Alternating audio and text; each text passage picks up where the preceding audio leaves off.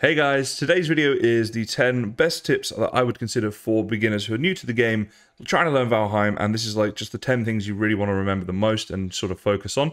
I hope they help you out. If you think I missed anything, let me know down in the description.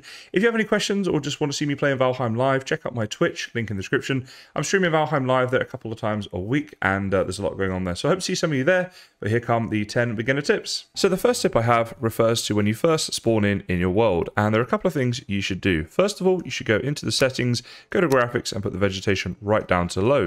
This will mean you'll see so much more, as you can already see, as you're doing all of your exploring, which will be the first thing that you do. Next, you should go right up to this stone right here and press E, and that'll give you the location of Eikthyr, which is very important as that is the first boss. And then what you should do is pick up everything that you see around the spawn area right here. You'll always find a bit of stone and a bit of wood, and you'll also find some raspberries behind here, just like this.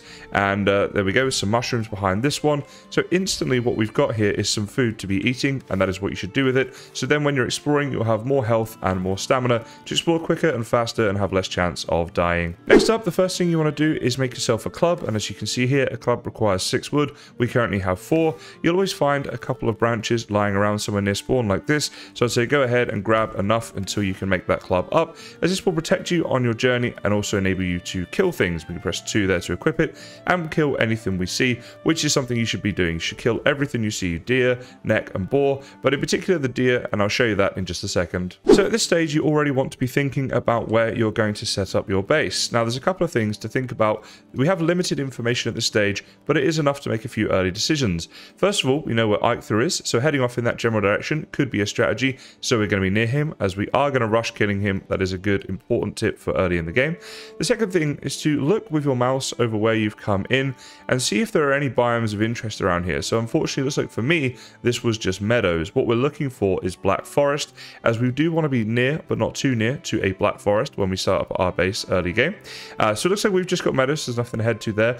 The open ocean is good to note though. Having open ocean is definitely something useful and somewhere you want your base to be near, as well as it being in meadows surrounded by trees. So when we're exploring, we're going to pick up everything we find as we go along the way, and we're going to make sure that we take a little bit of a mental note that that's what we're looking for. Now, given that I don't have the black forest, I'm just going to head off for Eikthyr. Use my comma key there to zoom out on the map. You can use period to go back in if you need to. We're going to head towards Eikthyr, because why not? And again, we'll pick up everything we see along the way. So you're going to find yourself branches that you can pick up. You're going to find stone, and you'll find things like this, right? Mushrooms, for example, raspberries, all of that sort of stuff. Now, when you do find this stuff, I would go ahead, go onto the map, select the marker, and mark this location. I'll put M there for mushrooms. We'll do the same if we find raspberries. The reason is they will respawn in the game after a little bit of time, and later on you might need some of these resources. It's going to help you out early game. So here we are at Eiktyr's location, and if I go to the map right here, you'll see that we came pretty much straight to it, and this is all the stuff that we managed to get in just this short amount of time. So we're already building up our resources here. One thing we're a little short on is raspberries, but we are going to eat those right now, as well as the mushrooms. As soon as you start to see the food flash, you're able to eat it, and you should. It will help your hit points and also your stamina, which will hopefully mean you will die less. Now, if you do die, the best thing to do when you die, you'll get a skull and bones that will mark on the map like this, right? Let's imagine that's a skull and bones. What you want to do is go ahead and make a little marker right next to it like this, because when you die, you get a gravestone with all your stuff. Now, if you run back to that gravestone and die again, the marker on the map will go. So by having our own marker here, we know where it is, and we can come and get all of our things back if the worst does happen. As I said, I have been killing everything on the way. Just press R there to get my club out, or to keep the club on my back as I'm traveling along. The club being on your back just means you'll be able to move around a bit quicker than if it's in front of you, and obviously you can quickly get it back by just pressing R when you get to boar or deer or anything like that. So as I said, if you see deer, you should definitely prioritize killing them. The way you do that is to press control and sneak up on them.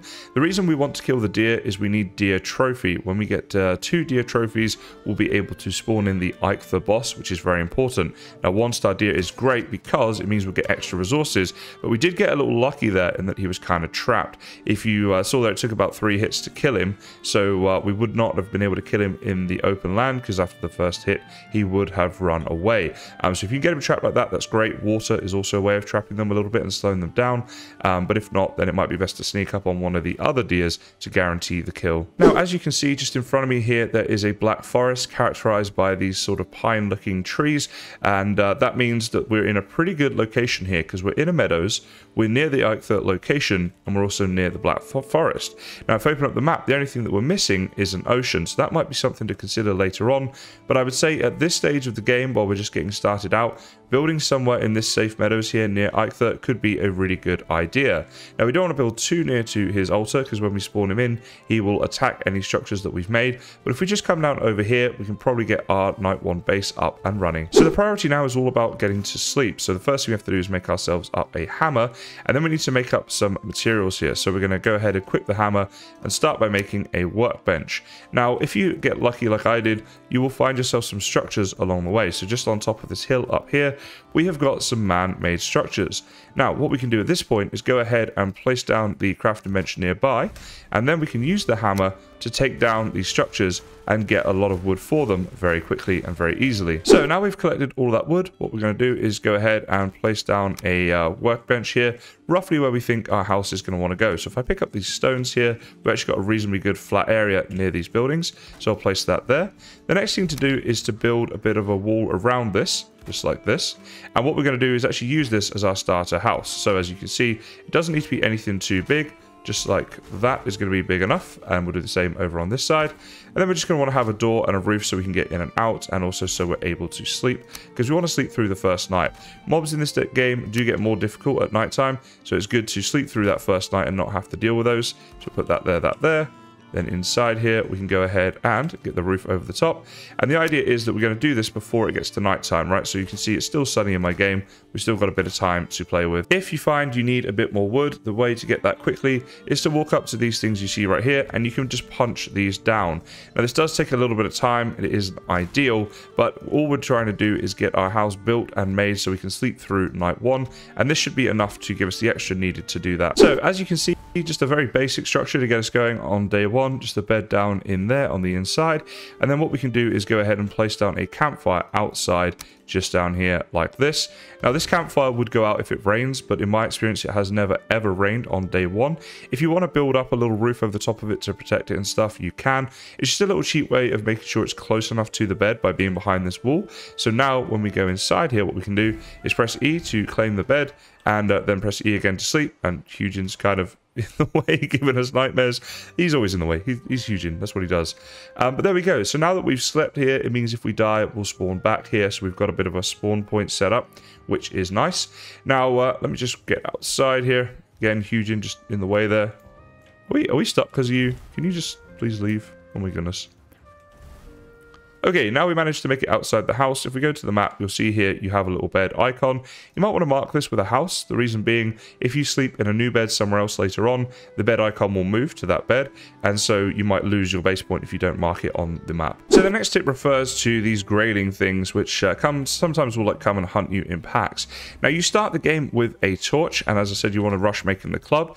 And if I wield them both by pressing 1 and then 2, check this out. Can stand still, these graylings will not attack me. At least they won't hit me. What they will do is run away and then look to throw stones at me. But as you can see, I've been stood here quite a while, taking absolutely 0 damage so far.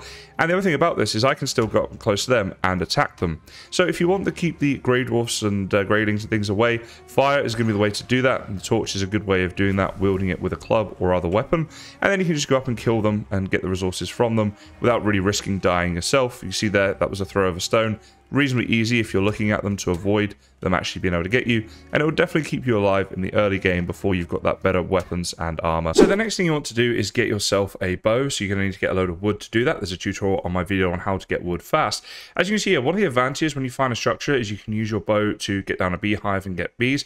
Highly recommend this early game, as honey is one of the best, actually the best early game food, and you'll need it for fighting Eichthur too. Plus you'll get a queen bee where you can make your own beehives. Again, I have tutorials in more detail on my channel of all this stuff, like how to make the bees, get the wood, all that sort of stuff. But that is one of the reasons you want a bow. However, there are other reasons which we're going to come on to. So another reason you want a bow is to fight trolls. I have a guide on my channel how to fight trolls, but essentially, guys, you run away from them and you shoot your bow at them.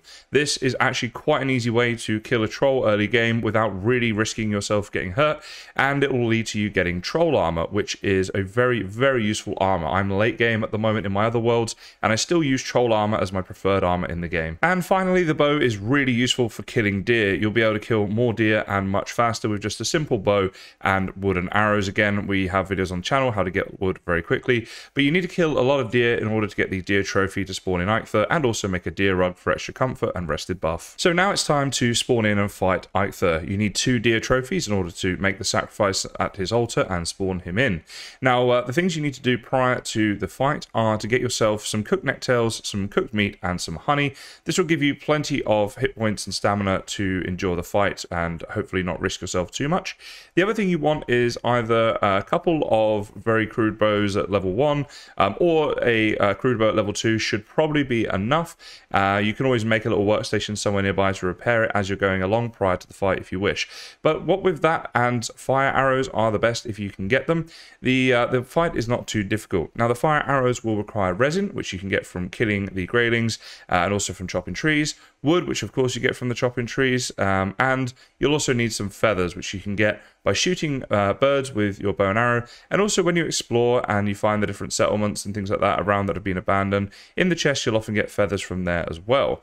Now, although the feathers are sort of more difficult to get, 2 feathers will give you 20 of the fire arrows, and if you have 100 of the fire arrows for the fight, you should be fine. Obviously, the more you can make, probably the better, but yeah, that's where you're at with that. Now, you can kill him with just other arrows as well. Now, when you kill him, what you'll get is the Eikthyr trophy, of course, and also some hard antlers. The hard antlers can be used to make the pickaxe, which we're going to go on to in a second, as mining is going to be the next thing we're getting into.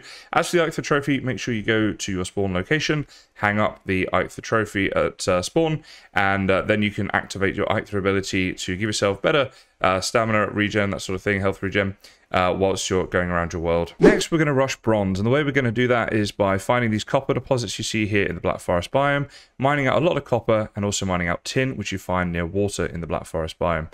The other thing you'll need to do is explore one of the dungeons in the Black Forest, one of the burial chambers, and get yourself some Surtling core in order to be able to smelt this down. Now, you only actually need 5 of them in order to do this, because you can use 5 to make a charcoal kiln, get all your charcoal, then destroy it, get the 5 back, and use that to make a smelter, where you smelt your copper and your tin with the coal, and we're just seeing tin on screen here right now. And then you'll be able to combine them in the forge in order to make yourself bronze nails. And the reason we're doing that is all about getting the cart. So the cart is a really useful thing in game. It'll greatly increase the amount of storage you have available to you, as you can see here, lots of extra slots and things. And so when you're resource gathering, this is just a good thing to have. Now, this is obviously just meant to be a quick video telling you my advice on what you should be looking to do. If you want a more in-depth video, I did make like a complete full guide to starting your new world properly, which gives you a 50-step process, right? That's not the idea in this video, it's meant to be a short one, but that is on my channel if you guys want to see all this stuff covered here today in more detail, if there's anything you're struggling with. And of course, you can feel free to ask me any questions down in the comments or on my Discord. So the 11th bonus tip, guys, is actually 50 more tips, which is the video that's going to be on the end screen in just a moment. I just want to say thank you so much for watching today. I hope to see a few of you over on my Twitch, link in the description. And of course, here come the dad jokes. What do you call a fish wearing a bow tie? So fish-ticated. Where do you learn to make a banana split? In Sunday school, of course. My 4-year-old son said, "Dad, can you put my shoes on?" And I said, "No, I don't think they'll fit me." What does a lemon say when it answers the phone? Yellow. What do you call someone with no body and no nose? Nobody knows.